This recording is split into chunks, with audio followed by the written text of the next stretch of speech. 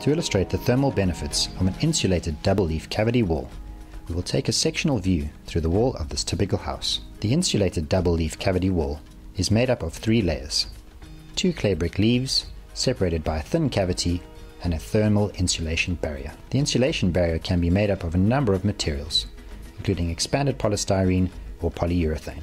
The passage of heat through the brick wall begins in the early hours of the day, when the sun first starts to shine. The permeation of heat into the wall is a slow process of about 25 millimeters per hour. It takes several hours for the sun's heat to fully penetrate the outer leaf of bricks, and only begins to reach the inner leaf by midday. The insulation barrier then limits the total heat transfer to the inner leaf. The heat flows through the inner leaf as the afternoon continues, but at a much lower rate, thanks to the insulated cavity separating the leaves, and results in a far more moderate internal temperature during the hottest part of the day. As the sun sets outside, temperatures drop and the heat flow slowly begins to reverse as the thermal energy is drawn out of the bricks by the cold of the night. The draw of internal heat is thankfully limited due to the insulation barrier.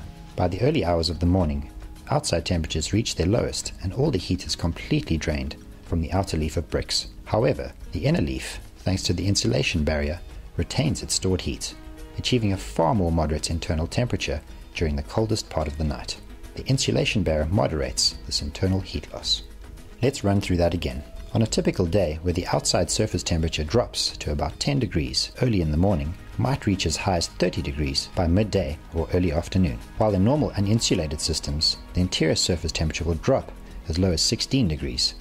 But thanks to the insulation barrier, we only see a drop to about 18 degrees. The interior surface again shouldn't rise above 20 degrees, and this high point is offset to the early evening just as it's cooling off outside. Thanks to the thermal density of clay brick and the insulated double-leaf cavity wall, the outside temperature peaks are moderated and a comfortable interior temperature is maintained throughout the day. This clearly illustrates the thermal efficiency of an insulated clay brick system and the benefits of saving energy and heating costs in your home.